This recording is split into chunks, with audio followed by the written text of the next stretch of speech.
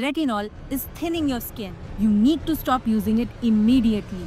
It's making your skin weak, fragile, and paper thin. It also makes your skin addicted, so you can never stop using it. Wait, who told you all this nonsense? Kick them out of your life now. Retinol does not thin your skin.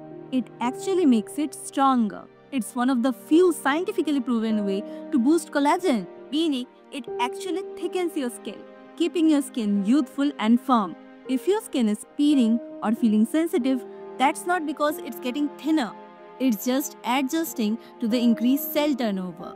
And no, your skin doesn't get addicted to retinol.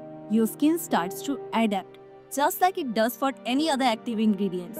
Retinol, when used correctly, reduces wrinkles, fades dark spots, controls acne, and keeps your skin looking young for years. So instead of fearing it, start slow, be consistent, always protect your skin with sunscreen as